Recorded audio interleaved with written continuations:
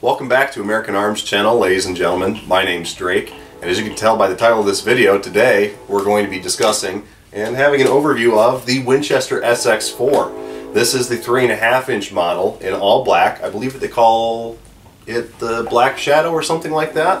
Anyhow, this is actually my wife's new duck and goose gun for this past season. This was kind of her wedding slash Christmas slash birthday present. And let me tell you, just right off the bat, it's an excellent gun. In fact, it's so excellent that when I asked her to be on camera to discuss it, give her impressions and some hunt reports on it, she said no, and I love the gun, it's fine. So there you go. No more review needed. Anyhow, if you hear noise in the background, like chewing, it's the dogs having fun with their bones. It was the only way I could keep them quiet for the review, so bear with me. If it drives you crazy, feel free to click away. To start, I'd like to, as I always do with shotguns, start off with ergonomics, handling, and pointability. The forearm has been a point of contention for some people. I've heard it described as an ergonomic 2x4 or a very hard squash. The latter I thought was really funny. Really, the finger grooves on it, the molding, the just solid feel, has no wobble, really good feeling forearm. In fact, I like it a lot better than the SX3, SX2 forearm, which I've handled before, and I really do like it, and it fits my hands very well. It fits my wife's hands very well. We're not very small people. I'm 6'3", with a 6'8" or 9" wingspan, I think. She is 6'9". I don't know her wingspan, but we have relatively larger hands. Her hands are smaller and they still fit this forearm very well.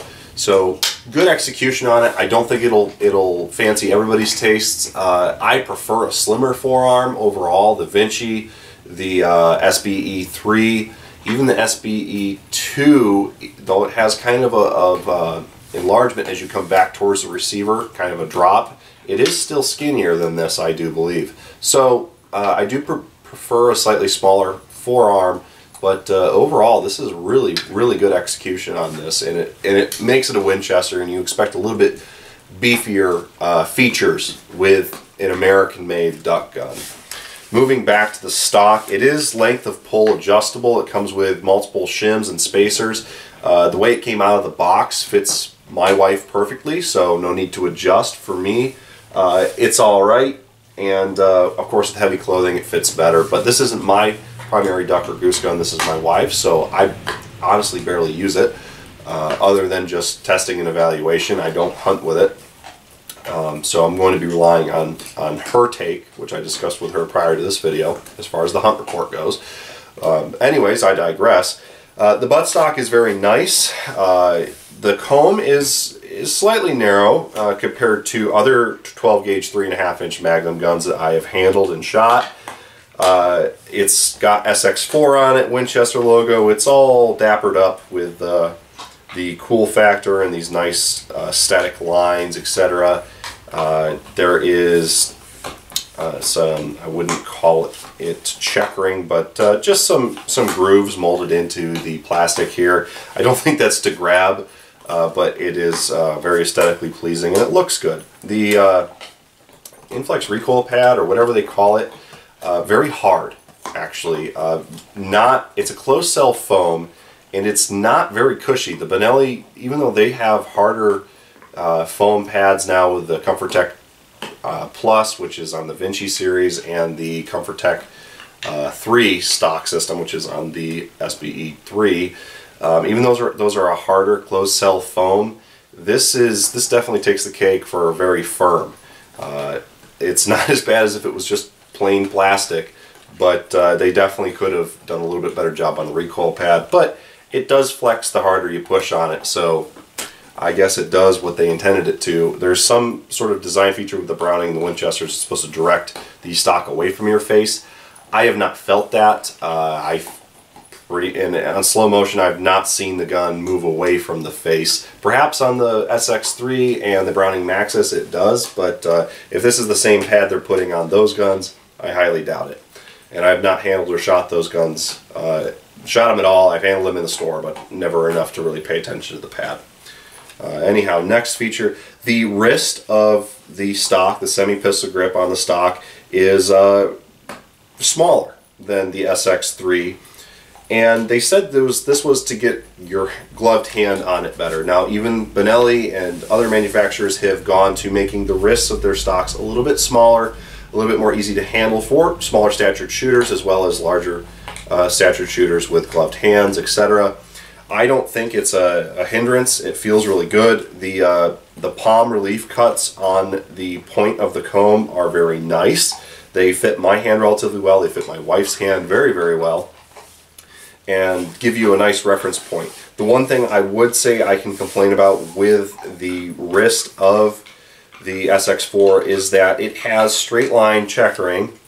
And it's not really checkering if it's just straight lines, but it's very much like the Vinci series. However, they are faint and very close together, and in my opinion do not offer very good grip. And that is to say the same with the forearm. There's not really great texturing on it. You can, because of the shape of the stock, you can really get a good grip on it and hold that sucker down, but you may find your hand slipping forward as you fire heavy loads, like heavy 1.5 ounce goose load, 3.5 inch goose loads in late season. So there is a little point of contention as far as handling goes, but other than that, it'd be easily fixed. If you want some really aggressive tape on there, you know, get some skateboard tape, cut it to fit, etc. A lot of options. If you were so inclined to modify the plastic on the gun, you could easily stipple it with a soldering gun. Or soldering iron, excuse me. So other than that, the next thing I'd like to talk about is the operating features of the Action. And by that I'm going to mean the charging handle, the bolt release button, and the safety. Now, in my opinion, the safety is fantastic. It's a big square. They decided to go with square features on the SX4. I think it was more of a design change, an aesthetic design change than it was a ergonomic or functional feature. I do like how large the charging handle is. My wife does appreciate that as well. When you're really cold and your hands are really locking up because you're out in -degree weather or whatever chasing those stupid birds, it really helps be able to palm that easily and get it open, because this is a stiff action. This gas operated Action is fairly stiff. Now this one is broken in, but it is a very stiff action in comparison to inertia guns. You're fighting a lot of recoil spring, and it takes a bit of effort to get that bolt unlocked because it is a tilting bolt system. So, you know, it gives you a lot to grab onto. It's really nice. The bolt release itself, when a gun is first out of the box, and I have seen this across multiple guns that are brand new in the store, you'd press it down and it would kind of let go a little bit and then chunk forward. As you shoot it and operate the gun more, it will get rid of that. I think it's just a little bit of a hang up in the tolerances. If you ease the bolt forward, it may not always close completely or lock up. You see I did it there. Even so, if you were to experience that in the field because the gun was really, really dirty, the charging handle is large enough and there's not enough resistance there, you can just give it a nice slap and it'll go into battery. So good execution on the charging handle, very functional. It does come out relatively easy. Some people have reported losing this. I would keep an eye on it. Honestly, your design fix with that is stronger detent, ball and spring, as well as a little bit deeper cut on that, and that would solve that problem right away. Maybe somebody will offer an aftermarket solution, but so far so good. We have not lost ours. I think as long as you make sure that sucker's in there and you don't pull out at all when you're trying to rack the action, shouldn't be a problem. Safety, again, very large square, very easy to manipulate as you rise into the gun and transition to the trigger. You do want to try and put it on by reaching through the trigger guard, so of course reach underneath and touch it. That is not only a safety concern on all guns with a rear trigger guard mounted safety, but it is definitely a concern with this gun because although they said that they made the trigger guard area larger for gloved hands, I'm not really seeing it. In fact, I think the original SX3 had about the same space by looking at pictures and seeing the guns and handling them in stores. So I'm not convinced that that actually was a design change. I think aesthetically it's a little bit different, a little bit more squared off, kind of reminds me of a Benelli trigger group, but as far as outward appearances are. But what feels really good is this nice, smooth, well-finished blued trigger. And very light trigger pull. I would say that you're probably at, you're probably around the 4.5, 5 pound mark with that. And just to confirm, of course, the gun is empty. I'm going to turn the gun upside down. We're going to set it on the floor, put my finger through, safety's off. Gun can't even get off the floor and the safety's going off. So this gun weighs right around 7 or so pounds, so definitely way under 7 pounds, which is more than acceptable for a shotgun, especially a hunting shotgun. Some people, I know Randy Wakeman complained that the trigger was really heavy. Don't know what was going on with his example. All I can report on is that this example and any examples I've handled in store are very crisp triggers, maybe a slight amount of travel between different guns, but this one has just barely take up and then it breaks. So really nice shotgun. Would definitely, without modification, put a slug barrel on this, or do whatever you need to get this gun ready for slug shooting, and would definitely be more than adequate in deer woods. You're using the Invector Plus system for the chokes. We have a Code Black Goose in this gun. Excellent choke tube, by the way. The bead is, I would say, moderately sized, and it is fairly effective and bright. You could add an aftermarket bead if you wanted to, whether that's a click-on, glue-on, press-on, you know, like 3M tape, or just absolutely replace the original bead with something larger. I think a lot of people modify that when they feel they need to, but it's well protected, has 3 bars over the top of the light pipe, so they can get banged around and not see really any problems. Yeah, and we have banged this gun around a little bit. It's just experience, normal wear and tear over the past 6 months or so, and it's really great. So, you know, refer to my cheat sheet. Reliability is exceptional. If you checked out my video on the ammo gauntlet for the SX4, it just absolutely eats everything. We have not put anything in it lighter than 1 1/8 ounce dove load, and that's been 1,145 feet per second. We really don't buy anything lighter than that because we don't shoot a ton of sporting clays, and most of the time when we're buying a target load, it's also for doves. So if I'm buying a case of dove in target, it's going to be 1 1/8 ounce, and it's going to be around 1,200 foot per second.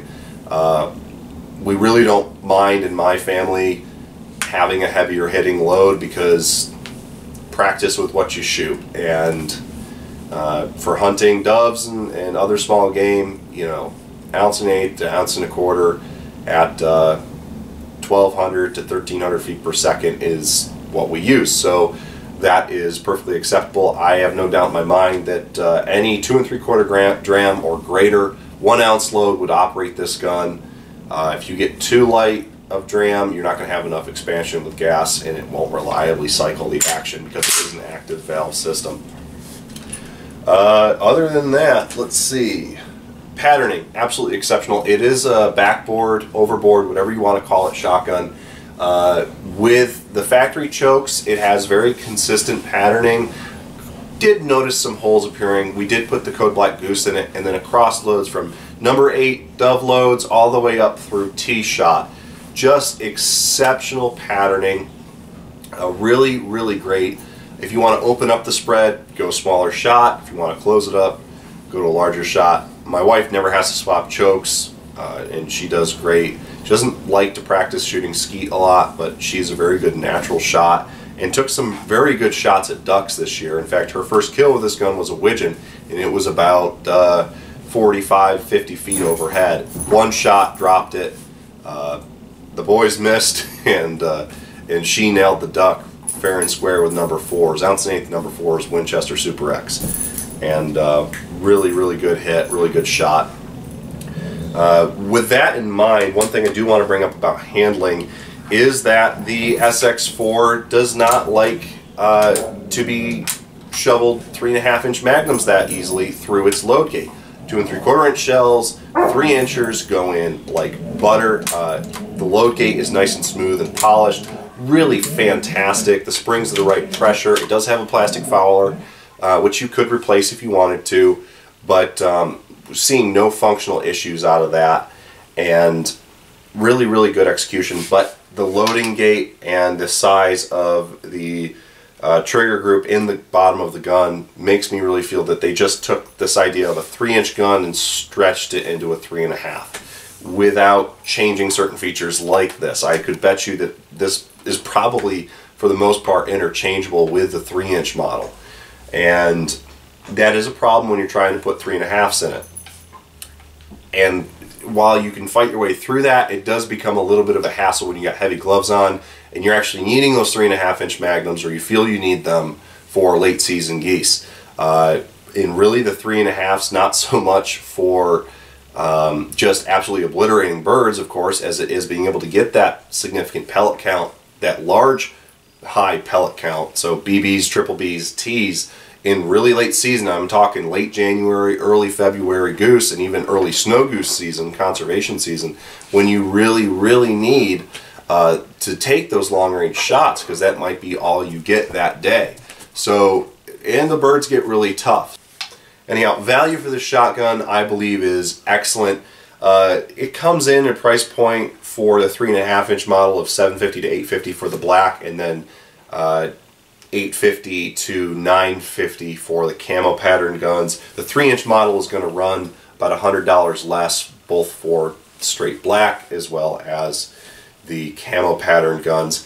And really, I think your value is there. If you're looking for a gun that's going to be under $1,000 before tax, this is a great option, and I don't think you'll be disappointed. If you are looking for a gun that you can just use, you know, you'll take care of it, but you'll use it, a gun that will be reliable for you, a gun that will serve your needs exceptionally well, and is a 50-50 patterning gun, is American in style and American in function, you can't go wrong with the Winchester SX4. We will have more reports on this, but after I believe, and most of these rounds are from me, I believe we've got over 500 rounds out of this gun, both hunting and patterning and just general target shooting, just playing around and having fun with it.